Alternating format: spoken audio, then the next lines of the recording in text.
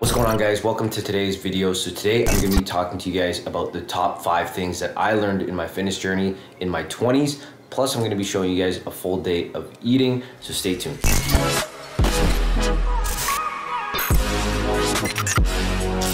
So this is meal number 1. Now this is a bagel with banana, some natty peanut butter from Kraft, obviously, because this is my favorite natty peanut butter. And obviously, you know, I got to drink my water. I'm aiming for 3 to 4 liters of water a day. And so this is my pre-workout meal. I will probably have another meal before I go to the gym, but right now it's 6:50. So keeping the carbs somewhat high with a little bit of peanut butter. Not much protein in this meal, but today is my higher carb day. So that is what I'm starting with.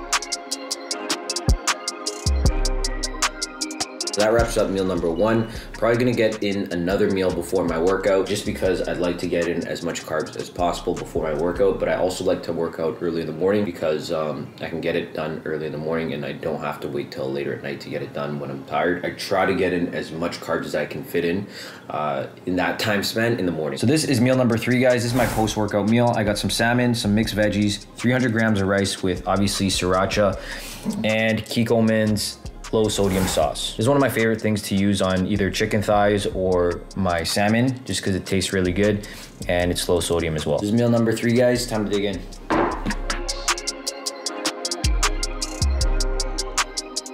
So for those of you guys who don't know, I've been training for 9 years, and over the past 9 years, I've learned so many things and I've made so many rookie mistakes.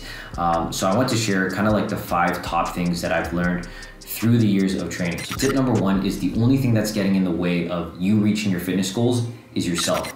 And what I mean by that is so easy to blame a busy schedule, you know, a busy life, whatever it may be, on so many different factors on why you can't get fit. But the only reason that you're not getting fit is because you lack the willpower to actually hold yourself accountable to your fitness goals, whatever that may be.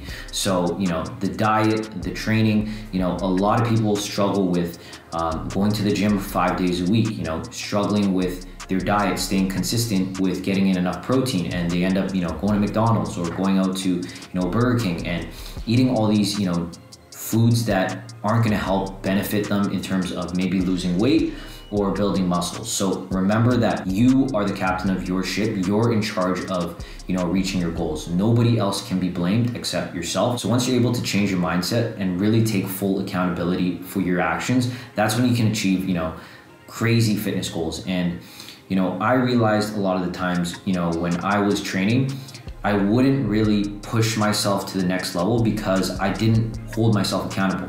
Yes, I was great at holding myself accountable in terms of, you know, staying fit. But if I wanted to reach that next, you know, fitness goal of like maybe doing a bodybuilding show or something like that, I didn't have that accountability on, really pushing myself to that next level. So whatever your level may be, whether it's just going to the gym 5 days a week, maybe eating clean and getting your diet clean, on a consistent basis, everyone is gonna have their own struggles and their own types of accountability that they need to reach. And tip number 2 is don't rush the process. And what I mean by that is, you know, when I first started lifting in my first year, I was super gung-ho about, you know, getting gains, and, you know, I just wanted to rush the process. You know, I would train maybe 3-4 hours a day, and I would eat as much as I can. I would take weight gainer shakes and I would just bulk as much as I could. And often I would end up getting way too fat and overtrained, and I would run into injuries.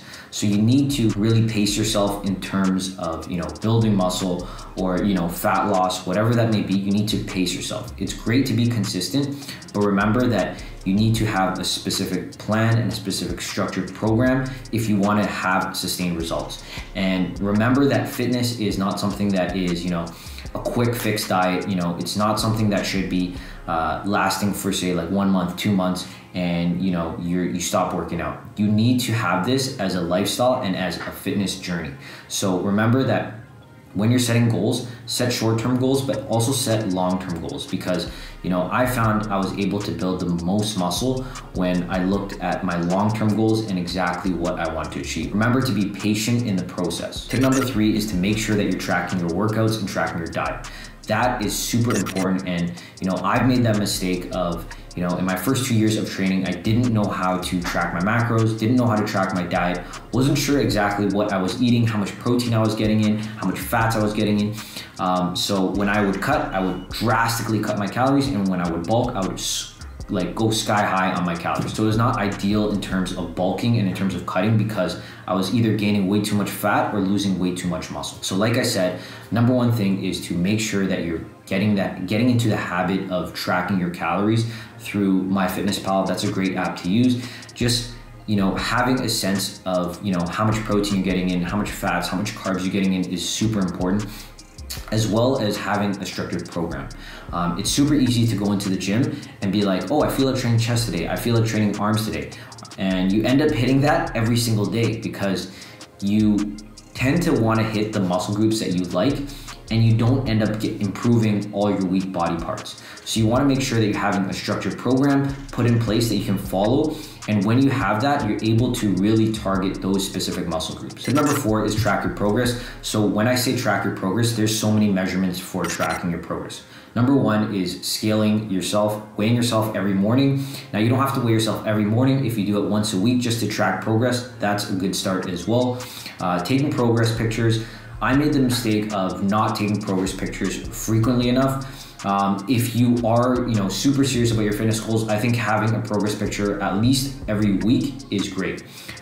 You know, maybe once every 2 weeks is great as well. Having progress pictures are a great way to measure how much progress you're making in, you know, shorter periods of time, say like 2 weeks, 3 weeks, or even longer periods of time, when you can compare pictures and see what you're improving on, see what you're lacking on, and adjust from there. Now, aside from progress pictures and weighing yourself on a weekly basis, you can also take waist measurements as a way to track your progress as well. Just because the weight is not moving, you don't need to just look at weight as one factor of progress. You can look at your strength, you can look at your progress pictures, and you can look at your waist measurements. The last tip I have for you guys is consistency. Now this is, you know, the most important thing in my opinion, because you can do all the tracking you want, you can do all the, you know, structured programs you want, you can hit all the specific exercises, but if you're not having consistency, and you're not going to the gym consistently, not doing your diet consistently, you aren't gonna see the progress that you want. So the most important tip I have for you is to stay consistent, because I've seen so many people make amazing progress in, you know, 3-4 months and then stop going to the gym for another 6 months, and they end up losing so much progress. Whereas if you were to stay consistent for 1 year, 2 year, 3 year, 4 years, 5 years, up to 9 years, you're gonna see so much progress compared to someone who is not consistent at all in the gym, because they're constantly catching up because they have to make up for all the progress that they lost. So make sure to stay consistent with your diet, your training, and lastly, have fun with it. So I think the number one thing that helped with my consistency was making my fitness journey to a habit. And how I was able to do that was, once I was able to go to the gym every single day, or, you know, 6 days a week, then I'd work on another habit, such as, you know, tracking my calories. And then once I got comfortable with that, I work on, you know, weighing myself every morning. Now, all these habits were not easy to build up because, you know, you're not used to it. It's gonna take almost extra effort. But, you know, once you get into the habit of doing that every single day, you don't even have to think about it anymore. It's something that comes very naturally. I was able to actually build up all these habits over time, and that, you know, helped with my progress, you know, coming from, you know, 1 year up to 9 years. So those were my 5 most important tips that I've learned in my fitness journey in my 20s. So hopefully you guys find some of this helpful. So this is dinner, guys. I got around 300 grams of sirloin tip steak, 2 whole eggs, and 200 grams of rice to make this bomb fried rice. So I'm sure you guys are super bored of me eating the same thing over again, because I'm so used to eating, you know, steak fried rice. But this is one of my favorite meals. I could literally eat this every single day, which I have been doing, and I never get bored of it. Steak is honestly my favorite food. Seriously tired of chicken breast, so I always go with steak if I can. And, you know, I can't forget the sriracha.